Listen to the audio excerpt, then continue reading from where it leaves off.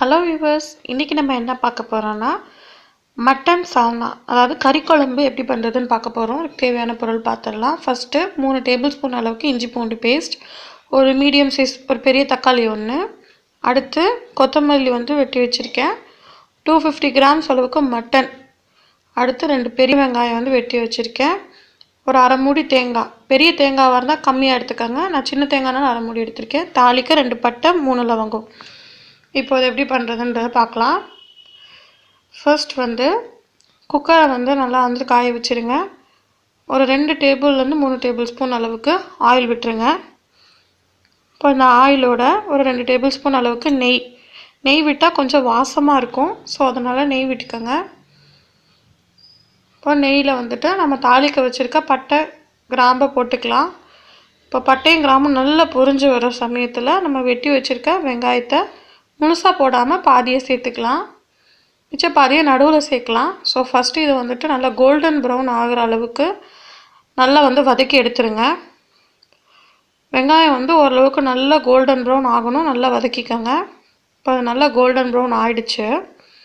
So இந்த ஸ்டேஜில் நம்ம எடுத்து வச்சுருக்க கழுவி வச்சுருக்க மட்டனை போட்டுக்கலாம். மட்டன் பார்த்திங்கன்னா தண்ணி சத்து இல்லாமல் நல்லா வதங்கணும், இந்த எண்ணெயிலே நல்லா வதங்கணும், கொஞ்சம் கூட அந்த வாட்டர் கண்டென்ட் இருக்கக்கூடாது. இப்போ மட்டன் நல்லா வதங்கிருச்சு, லைட்டாக பிடிக்கிற ஸ்டேஜ் இருக்கும். அப்போ தான் நம்ம பேலன்ஸ் வச்சுருக்க வெங்காயம் இருக்கு இல்லையா, அதை ஆட் பண்ணிக்கணும். இப்போ மட்டனுக்கு தேவையான அளவு உப்பு போட்டோம். உப்பு போட்டால் நல்லா அந்த கறியில் சாரும். ஸோ இப்போ நல்லா பார்த்திங்கன்னா நான் ஆரம்பத்தில் சொன்ன மாதிரி பிடிக்கிற ஸ்டேஜ் லைட்டாக வரும்போது பேலன்ஸ் நம்ம வச்சுருக்க ஆனியனை சேர்த்துக்கலாம். இப்போ சேர்த்து இதையும் நல்லா வதக்கி விட்டுக்கலாம். இப்போது ஆனியன் நல்லா வதங்கினதுக்கப்புறம் நம்ம எடுத்து வச்சுருக்க ஒரே ஒரு டொமேட்டோ அதை ஆட் பண்ணிவிட்டு நல்லா வதக்கிக்கலாம். இப்போது தக்காளி நல்லா ஜூஸி ஆகிடுச்சு.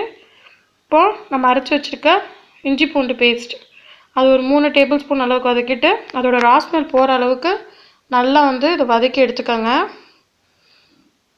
இப்போயே நல்லா கமகமன்னு வாசம் வரும். இப்போ அதை நல்லா வதக்கி எடுத்துக்கோங்க, ராஸ்மெல் சுத்தமாக போகிற அளவுக்கு வதக்கி எடுத்துக்கோங்க. இப்போ அது நல்லா வதங்கினதுக்கப்புறம் ஒரு 2 டேபிள் ஸ்பூன் அளவுக்கு மிளகாய்த்தூள், உங்களுக்கு பிடிச்சிருந்துச்சுன்னா காரம் எக்ஸ்ட்ரா கூட போட்டுக்கலாம். ஸோ அந்த மிளகாத்தூளோட ராஸ்மெல் போகிற அளவுக்கு நல்லா கிண்டிக்கோங்க, அதே நேரத்தில் பிடிக்கவும் கூடாது. ஸோ அதோட ராஸ்மெல் நல்லா போயிடுச்சு, அது தண்ணியாக எண்ணெய் பிரிஞ்சு வரும். ஸோ அந்த டைமில் உங்களுக்கு தேவையான அளவு வாட்டர் ஆட் பண்ணிக்கோங்க. வாட்டர் ரொம்ப ஊற்றிட வேண்டாம், இப்போ நம்ம விசில் தான் வைக்க போகிறோம், ஸோ கொஞ்சமாக மட்டும் ஆட் பண்ணிக்கோங்க. தண்ணி ஊற்றுனதுக்கப்புறம் மஞ்சத்தூள் சேர்த்துக்கோங்க. மஞ்சத்தூள் நீங்கள் முன்னாடியே சேர்த்துருந்தீங்கன்னா ஒரு குழம்பு பார்த்திங்கன்னா ஒரு லைட்டாக கருப்பு உளுந்த மாதிரி ஆகிடும். ஸோ நான் லாஸ்ட்டாக சேர்த்துட்டு கொத்தமல்லி ஆட் பண்ணிவிட்டு நீங்கள் விசில் போடுறதுக்கு மூடிடலாம். நல்லா ஒரு 3லேருந்து 4 விசில் வரட்டும், வச்சுட்டு சிம்மில் வச்சுட்டு கொஞ்சம் நேரம் கழித்து ஓப்பன் பண்ணி பார்க்கலாம். இப்போது நல்லா விசில் அடங்கியாச்சு, ஓப்பன் பண்ணி பார்க்கலாம். இப்போது நல்லா வெந்திருக்குது, நம்ம போட்ட தண்ணியும் நல்லா கொஞ்சம் சுண்டி இருக்குது. ஸோ இந்த டைமில் நீங்கள் என்ன பண்ணுறீங்கன்னா, இந்த அரிசி களைவோம்ல அதில் செகண்ட் தண்ணி, ஃபஸ்ட்டு தண்ணியை கீழே ஊற்றிடுவோம். ஸோ செகண்ட் தண்ணியை கொஞ்சமாக எடுத்து நம்ம கறிக்கு சால்னாக்கு ஊற்றினா அது ரொம்ப நல்லா டேஸ்ட்டாக இருக்கும். ஸோ அந்த தண்ணி நீங்கள் ஆட் பண்ணிக்கோங்க. அதுக்கப்புறம் அதோட ஒரு 2 டேபிள் ஸ்பூன் அளவுக்கு மல்லித்தூள் சேர்த்துக்கோங்க.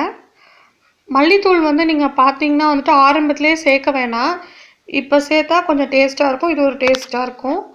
ஸோ அது வேறு மாதிரி டேஸ்ட்டாக இருக்கும்.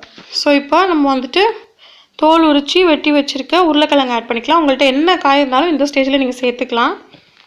ஸோ சேர்த்துட்டு இப்போது அது நல்லா ஒரு கொதி வர்றப்போ குக்கருக்கு நீங்கள் மூடி போட்டுக்கலாம். ஆனால் மூடி போட்டு சிம்மில் வச்சுட்டு இந்த மேலே இருக்க லிட்டை எடுத்துடணும். ஸோ இப்படியே வச்சுட்டு ஒரு 15 மினிட்ஸ் நல்லா சிம்லேயே கொதிக்கணும். இப்போ அது நல்லா கொதி வந்துருச்சு. உருளைக்கிழங்கு பார்த்திங்கன்னா நல்லா வெந்துருச்சு, கறியும் நல்லா சாஃப்டாக ஆகிடுச்சு. நான் எடுத்து பார்த்தேன். ஸோ இந்த ஸ்டேஜில் தேவையான அளவு தேங்காய் ஊற்றிக்கலாம். தேங்காய் ஃபஸ்ட்டு கொஞ்சமாக ஊற்றி பாருங்கள், குழம்போட திக்னஸ் பார்த்துட்டு பேலன்ஸ் அப்புறம் ஊற்றிக்கலாம். இப்போ கொஞ்சம் தண்ணியாக தான் இருக்குது, ஸோ நம்ம எல்லாத்தையுமே போட்டுக்கலாம். போட்டுட்டு நல்லா கலந்து விட்டுக்கோங்க. இப்போ நல்லா கொஞ்சளுக்கு கொதிக்க விட்டிங்கன்னா நல்லா திக்காகிடும். இப்போது குழம்பு நல்லா கொதிக்க ஆரம்பிச்சிருச்சு. நீங்கள் ஃபஸ்ட்டு வந்துட்டு போட்ட மிளகாத்தூள் மிதக்குது. ஸோ இப்போ வந்துட்டு ஆஃப் பண்ணிவிட்டு கொத்தமல்லி தழை சேர்த்து குழம்பு இறக்கிடலாம். சூடான சுவையான மட்டன் குழம்பு ரெடி ஆகிடுச்சு. இன்னும் வியூவர்ஸ், இதுக்கு நான் செஞ்ச டிஷ் உங்களுக்கு பிடிச்சிருந்துச்சுன்னா நீங்களும் வீட்டில் செஞ்சு பார்த்துட்டு உங்களோட கருத்தை கமெண்ட் பண்ணுங்கள். தேங்க்ஸ் ஃபார் வாட்சிங். தேங்க்யூ.